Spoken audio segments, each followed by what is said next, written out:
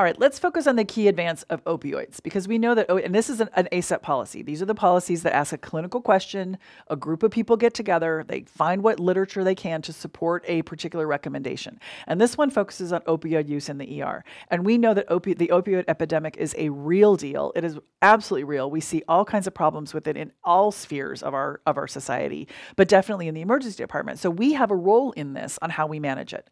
So the first question they ask in this particular ACEP policy is, in adult patients with opioid withdrawal, is buprenorphine as effective as the other strategies to manage that person with opioid withdrawal? And we see people with opioid withdrawal in the ER, right? We do it all the time. People that come in for, they've been in a car crash and they're opioid dependent and they start to get the shakes and they get the piloerection and they tell you they're withdrawing from opioids. We know that happens. This isn't heroin addicts anymore. This is your neighbor. This is just anybody that happens to be addicted to opioids.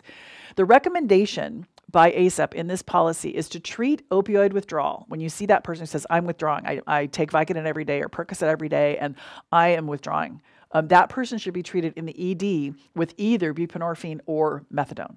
Not the other stuff that we try. We try alpha blockers, we try antiemetics, we try all kinds of other things, but to be honest, those are not particularly effective.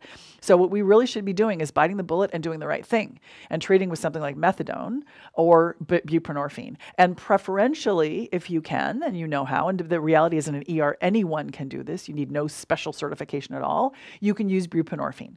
So buprenorphine is recommended to treat these people who are having opioid withdrawal in the ER and avoid the things that are not either methadone or buprenorphine. Now, question number 2 is if you have somebody who has an acutely painful condition. So I broke my ankle. Is it okay to have a short course of opioids at discharge? What's recommended here in this particular ACEP guideline is to preferentially avoid, if you can, preferentially prescribe non-opioids. So if you can get someone's pain controlled with, say my ankle is broken, with a splint, or a splint usually from the ER, elevation, some ice, and maybe a non-steroidal, where my pain is controlled with that, maybe that's all I need. So maybe I don't need the opioids. See how people do, depending on the degree of pain that they have and what the condition is that you're treating. For acutely painful conditions, we can often get away with a non-opioid. And if you do need an opioid, it's just killing me. I just can't stand it. It's just terrible. Then you can go ahead and do short course, short-acting short course. So not these things that are super duration kinds of meds, just short-acting, relatively mild opioids that we use for those particular conditions. And it kind of makes sense, honestly, to do this in sort of a sequential manner. It's what the World Health Organization recommends in treating pain. And opioids are kind of the last-ditch effort. Some people will need them, but in that case, don't prescribe 50 of them. And we know we don't do that anyway. A short course, the short-acting kinds of opioids. Now, what if somebody's a chronic patient who has pain, chronic pain person, but non-cancer? Again, we know cancer is a whole separate thing. No one with cancer pain should have pain. We need to treat cancer pain. But there are a lot of people who have chronic painful conditions that come in with an exacerbation of that chronic painful condition. What do we do with those? Can we use a short course of opioids in those people? It is specifically recommended to not routinely prescribe opioids to treat an acute exacerbation of chronic non-cancer pain. We know that that is one of the groups that ends up with significant problems with opioid addiction. So to not contribute to that problem, it is not recommended. The non-opioid therapies, there's lots of them you should use sort of alternative. And we're getting much better at all of the kinds of things we can do that are non-opioid treatments. We have a whole litany of them now, anything from acupuncture to topicals to, for chronic dental pain, we do dental blocks. There's just lots of options. There are nerve blocks. There's tons of stuff out there. So now we have lots of options for this. So non-opioids are the way to go if you can.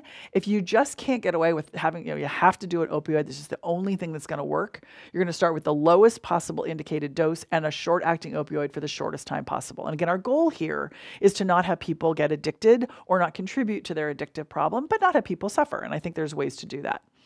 Now, the fourth recommendation here is, say it's somebody who has an acute back strain. So it's acute pain. You have you think they need opioids, short course opioids, and you think they need the muscle relaxants. And think about it. We do this all the time, right?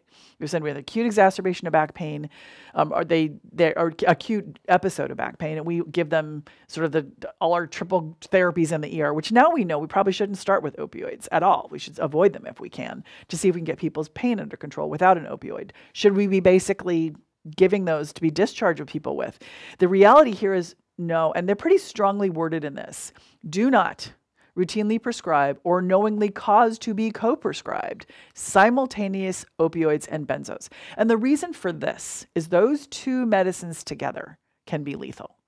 We know that, right? We know the combination of those two things can kill people, and people who end up addicted to these medicines can end up inadvertently ending up taking too much. So we just don't want that to happen. So we really want to, as strongly as possible, avoid an opioid plus a muscle relaxant or some sort of sedative hypnotic with those two medicines together. So don't do those together. So we're going to basically, people that are opioid withdrawing, we're going to use buprenorphine or methadone.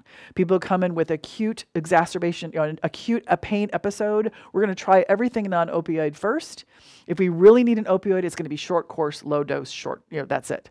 If it's somebody who's chronic non-cancer pain that's exacerbating, we're going to try everything short of opioids. And again, if we have to use opioids, short course, short acting. And then we're going to really avoid at all costs adding muscle relaxants to anybody who's on an opioid. Read the question carefully when they do the exam on this, but you got this. This one's pretty straightforward.